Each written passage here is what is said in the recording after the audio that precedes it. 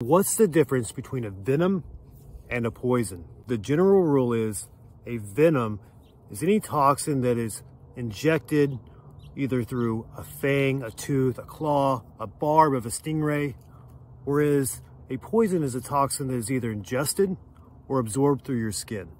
A great example is snake venom, meant to be injected through fangs. If it gets on your skin, or even if you were to swallow some, it's typically harmless. But with many things, there are gray areas, and if you get snake venom in your eye, that can cause problems.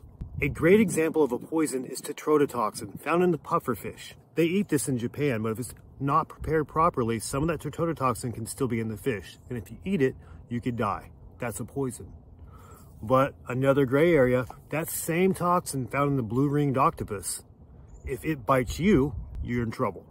And that could be considered a venom. So while there's general rules, there are gray areas, but a fun way to remember this, if the animal bites you and you die, it was venomous. If you bite the animal and you die, it was poisonous.